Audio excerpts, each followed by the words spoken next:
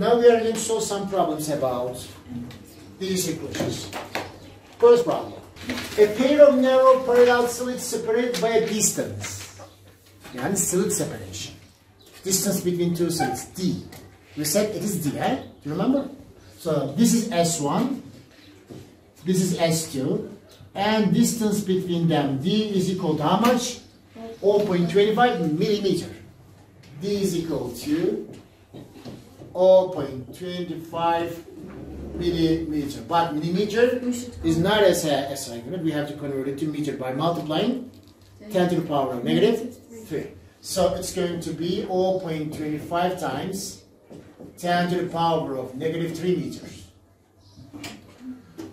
Illuminated by a green component of the mercury vapor lamp. Yeah, mercury, inside the lamp there is a mercury, and this mercury is given green light. Remember I said that every color has a corresponding wavelength. This green light has a wavelength which is equal to 546.1 nanometer. Nanometer 10 to the power negative 9. We are going to multiply this by 10 to the power negative 9 to convert meter. So lambda, wavelength of this light is 546.1 nanometer and 546.1 times 10 to the power of negative 9 meter. Centimeter to meter, negative 2. Millimeter to meter, negative 3. Micrometer to meter, negative 6. Nanometer to meter, negative 9. Calculate the angle from the central maximum. Maximum, the first time you heard this. Maximum means two waves are in phase, so they constructively interfere, amplitude gets maximum value. Yani bright. Central bright. This maximum is defining bright. Maximum is defining the constructive interference. So central maximum, you know what is the center? It's at the center. From central maximum, yani from this dashed line, from this dashed line to the first bright fringe. But there are two for first bright fringe. One of them is on the left, the other one is on the right. Yani you can draw a line from the midpoint of the slits to first bright on the left, and this angle theta, or first bright on the right, same angle. They are equal. And this is theta, that's also theta. Calculate this theta. How much is this theta? Calculate the angle from the central maximum, so central line, to the first bright fringe on either side of central maximum. Calculate theta. So we are going to choose the equation for constructive interference because this is constructive interference. Bright fringe occurs when there is a constructive interference, and the equation for constructive interference is d sine theta is equal to m times lambda. M is how much? 1. Yes, m is 1. First, m is equal to 1. Calculate theta. So theta is the question. I will calculate theta. So I have to simplify the divide both sides. Simplify it. So theta is going to be sine theta is equal to m lambda divided by d. But I will calculate theta, not sine theta. Sine inverse. Theta is going to be sine inverse in bracket m lambda divided by d. After that, insert the given numbers and calculate the angle. So sine inverse bracket m is 1, so no need to write 1 in multiplication. Lambda is 546.1 times 10 to the power of negative 9 meter divided by d. How much is d? 0.25 10 to the power negative 3. 0.25 times 10 to the power of negative 3. Because in denominator there is an exponential number, use always bracket in denominator as well. So when you use these brackets properly, you will get the angle as 0.13 degrees. theta is 0.13 degrees. Yani this angle is 0.13 degrees, or that angle is 0.13 degrees. One question to you. This equation tells you that this theta is changing with m, d, and lambda. Remember I said that every different color has a different wavelength. Which color has the longest wavelength? Red. Shortest wavelength? So then tell me. So this angle is determining the position of the fringes with respect to central light. Yani how close or how far a fringe is. Which color you expect? Red or violet? Red. To be closest. Red. Closest to the center. Violet. Why? Because smaller lambda causes a smaller angle. Violet will be closest to the center. But red, because greater wavelength, greater angle. Red is farthest from the. So, the separation between the fringe and theta changes for light of different wavelengths according to this equation, sine theta. As lambda increases, as lambda increases, the angle also increases. Now, red or violet, which one has a greater wavelength? Red has a longer wavelength. Because red has a longer wavelength, its angle is greater. Theta is greater. Because violet has a smaller wavelength, its theta is smaller. Smaller theta means it's closer to the center. Closer to the center of fringe. Greater theta means it is farther from the center. Okay? So now examine this exam question. If double-slit interference experiments are performed for light rays with different colors, blue, red, orange, yellow, theta, yani angular displacement for which is larger? Yellow, orange, red, or blue? Red. So greater wavelength, far greater theta. Let me change the question. For which color angular displacement is smallest? Yellow. Blue. Which one is closer to violet? Blue is closer to violet. I didn't see blue. Blue is position the smallest theta in these colors. Okay. Longer wavelength, greater theta. Smaller wavelength, smaller theta. It's being close or far? Being close to the center or far from the center? So, violet is always closer to the center, but red is going to be far from the center. One more problem. The distance between two slits is 0.03 millimeter. So this is D. D is equal to 0.03 millimeter. Of course, we have to multiply by 10 to the power -3. 0.03 times 10 to the power -3 meter is the distance between the slits. Second order bright fringe. Second order means m is equal to 2. M is equal to 2. And it's bright. Yeah, constructed interference. Fringe is measured at a viewing screen at an angle of 2.15. This time angle is given. Theta is 2.15 degrees. From the central maximum. Always we measure angle from the central line. Determine the wavelength. This time we will find wavelength. In the previous problem, wavelength was given. Question was the theta. But now theta is given. Question is negative. So let's use the equation again. Constructive interference. D sine theta is equal to m lambda. We will calculate the lambda. So it's simplify m.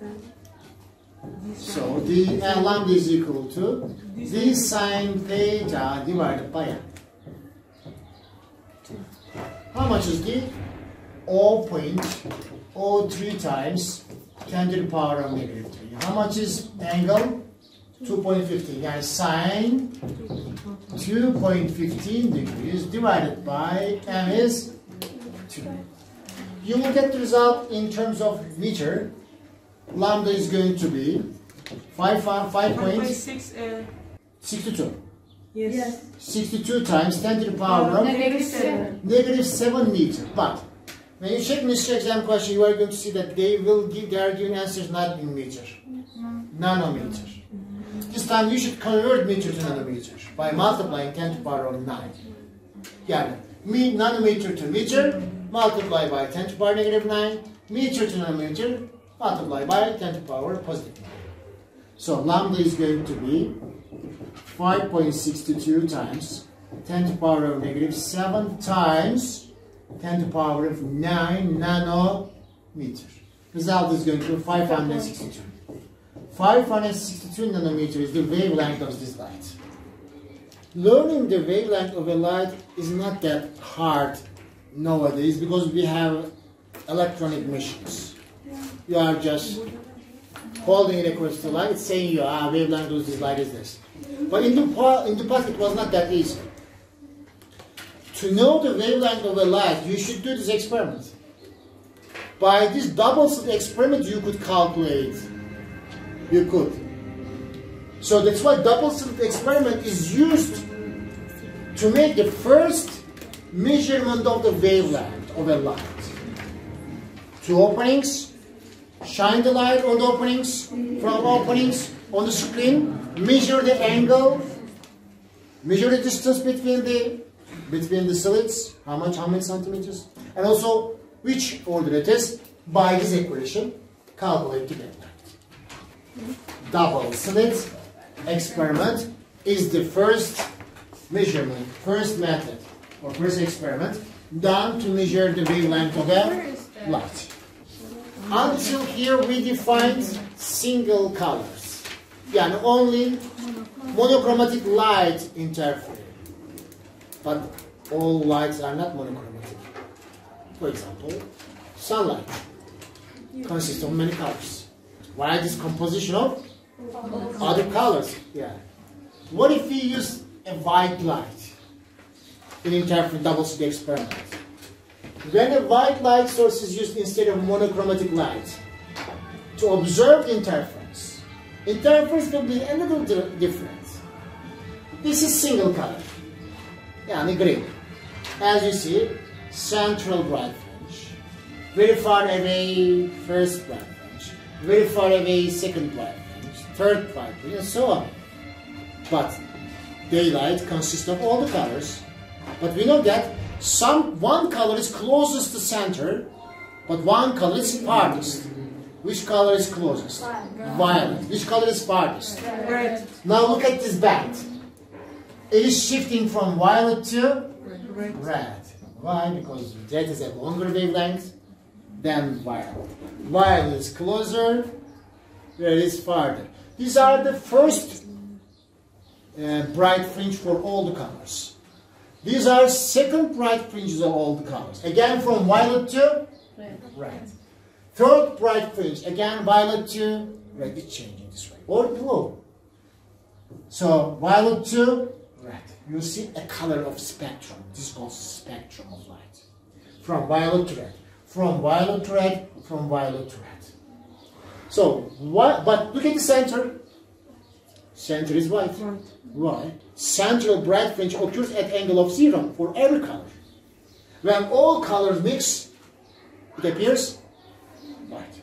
So, white color includes the waves of many wavelengths. There is a constructive interference between the light waves of the same wavelength. Still blue and blue, still green and green, and still yellow and yellow interfere from 2 sources, but their positions are different.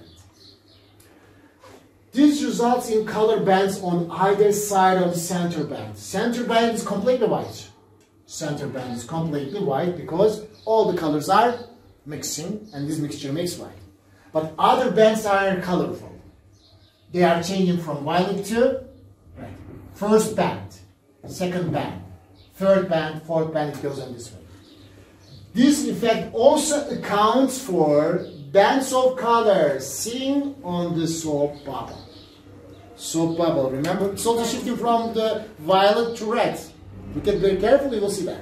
Violet to red. Why? Violet has a shortest wavelength. Red has a longest wavelength. For that reason, red is always away from you. Violet is close to you because violet is closer to the center. One last problem, we will finish. This section has finished with this problem. In this section, all the problems are about the light. Just one problem is not about the light. It's about electromagnetic waves, not visible to us, not the light. Radio waves. Radio waves. Two radio antennas. What is antenna? You know it? Antenna? Antenna at the top of the Azmar mountain, there is an antenna and sending electromagnetic waves around. That huge tower is an antenna, which sends electromagnetic waves for communication or for radio waves or televisions. Antennas. Two radio antennas transmit identical signals with the wavelength of 3.35 meters. Yes, radio waves are very long in wavelength. 3 meters. Lambda is 3 meters. Identical. Yes, their wavelengths are same. Also, they are coherent. So they can form an interference. Because interference is available not only for light, all kinds of electromagnetic waves. So wavelength of these radio waves are 3.35 meters. So one antenna is in here, other antenna is in here. Two antennas. One antenna is source 1, other antenna is source 2. Two sources. Produces electromagnetic waves. This picture is given in the book. Don't worry, if they ask this question, they will give this picture to you. Sending in all around, every direction. A radio several miles away. In a car, several miles away, there is a car. This box is the car. Inside this box, there is a radio. So radio is catching the electromagnetic waves coming from the antennas. Remember 6-3 at the end when we are talking about the resonating circuit, I'll talk about that. So your radio frequency and these antennas frequency must be each other. So you are going to catch the signal and you are going to start listening to radio. A radio several miles away in a car traveling parallel to what? Straight line between the antennas. Now draw a straight line between the antennas. One antenna is in here, another antenna is here. Draw a straight line. Is it in vertical? Yes. So this car is moving vertical. And in this direction. That way. And the direction of the velocity of the car is this. It's just like a kind of screen. And think that there's a screen and this car is moving on a screen. So, and this radio is receiving the signal, so you are going to listen radio. But these two waves coming from these two antennas interfere at different locations. At some regions they constructively interfere, some regions destructively interfere. In this question, they give you a location, a point at which constructively interfere. How do I understand? If the second order maximum. For electromagnetic waves, we don't use bright fringe because bright is only for light, visible. For other invisible electromagnetic waves, we are going to use maximum. Maximum is constructive interference. So for second maximum, and m is equal to 2.